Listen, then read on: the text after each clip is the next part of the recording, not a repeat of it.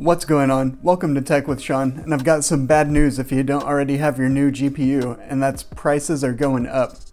Earlier today, some different manufacturers like Asus, MSI, Gigabyte, and some others started raising their prices on their 3000 series cards, and it's been confirmed now on stock drops that this is because of a protection in one of the US tariffs against China that expired. So expect that all GPUs manufactured in China basically are going to start increasing in price.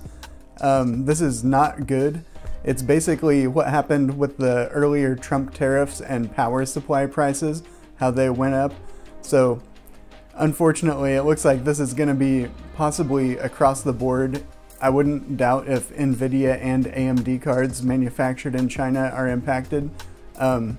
I believe nvidia manufactures their Founders Edition cards in Taiwan, so there's a chance that possibly some cards like those manufactured in Taiwan could be exempt.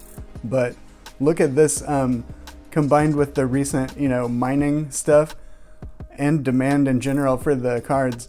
Just look at this as something bad that we didn't need to happen, and I think that GPU prices are definitely going to be increasing in the short term because of this. So not good news to deliver, but I wanted to put this out there so that y'all knew about it.